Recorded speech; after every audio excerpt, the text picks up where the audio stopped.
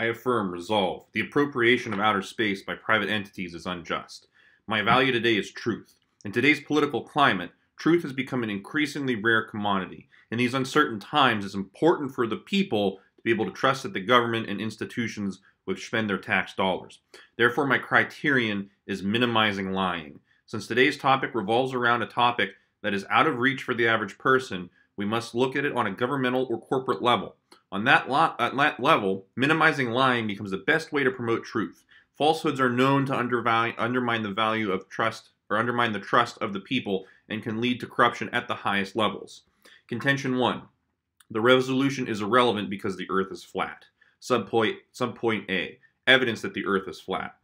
It is becoming increasingly accepted that the earth is flat and outer space is a hoax. Rapper and philosopher B.O.B., famous for songs Nothing on You, boasts more than 2.3 million Twitter followers. Therefore, we can accept that he knows what he's talking about and his views are generally accepted. He pointed out that if the earth were in fact round, cities in the distance would not be visible because of the earth's curvature would obscure them. The fact that that is the case anyways is irrelevant. One of his most profound observations, though, is this. No matter how high you are in the atmosphere, the horizon is always at eye level. Nobody can actually ever see over the curvature of the earth. You can't actually see the curvature of the earth. Now, the Marxist socialist liars at NASA would have you believe that the earth is in fact round. That's a lie. You cannot believe them. They have spent years pushing out an outdated conspiracy theory that it is round by pushing easily refutable photographs which appear to show the curvature of the earth. These photos, of course, are very easily doctored by simply using a fisheye lens for your camera.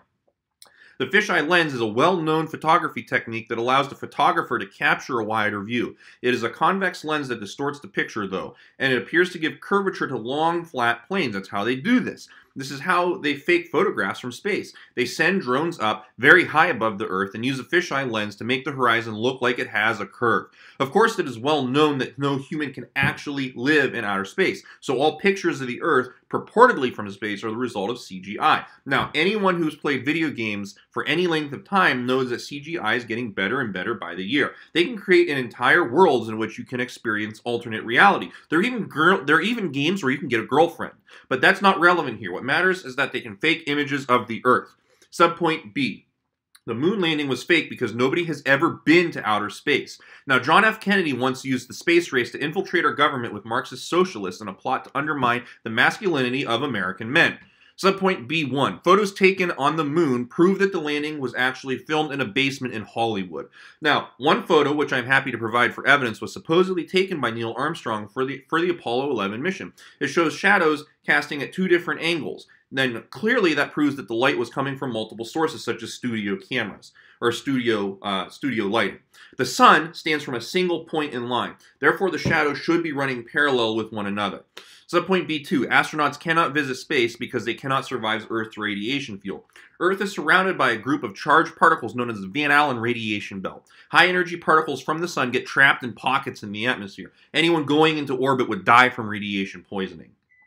Subpoint B3. There are no pictures of stars on the moon. Now, Hollywood really thought they pulled one over on us by showing photographs from the moon. However, they famously overlooked putting stars in the background. This is because Marxists are famously stupid compared to Sigma males. Just because it was daytime on the lunar surface doesn't mean you couldn't see stars. I see the moon during the day sometimes, therefore you should be able to see stars during the day. Subpoint B4.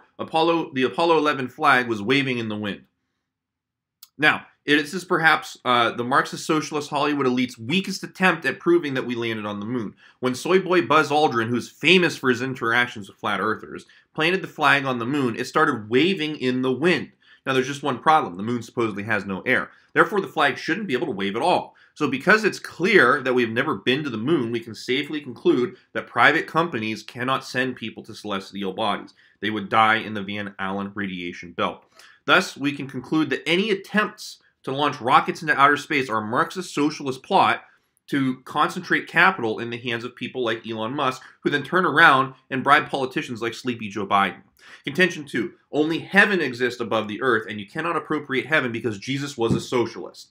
Now, it is well established that America is a Christian nation.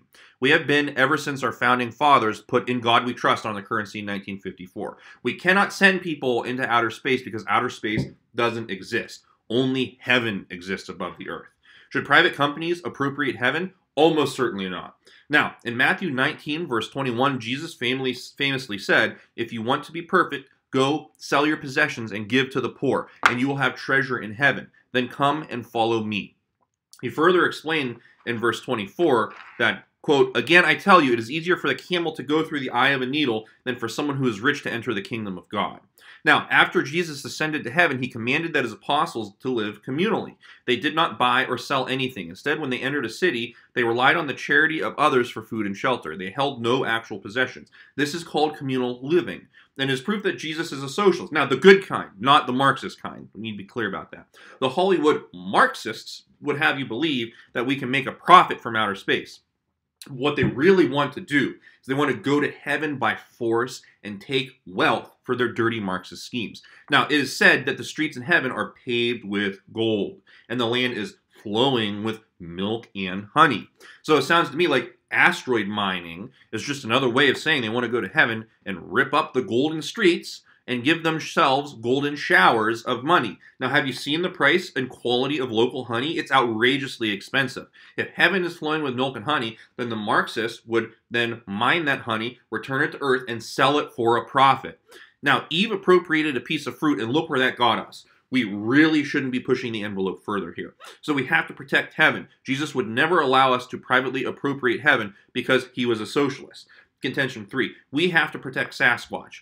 Now, because we now know the earth is flat, it is very prone to rising ocean levels. That would put entire states like Florida, which is the last bastion of freedom, underwater. It would also put the Pacific Northwest underwater. That means that important creatures like Sasquatch is already, Sasquatch would be at risk. And Sasquatch is already endangered, and he's incredibly rare. Look, a lot of people pretend the Sasquatch doesn't exist. My uncle saw one, though, so I know it's real. We cannot let them go extinct. One rocket launch for 4 people produces 200 to 300 tons of CO2, according to USA Today fact checker. This means that rocket launches contribute to flat global warming, and that endangers our precious Sasquatch population. We have to protect them.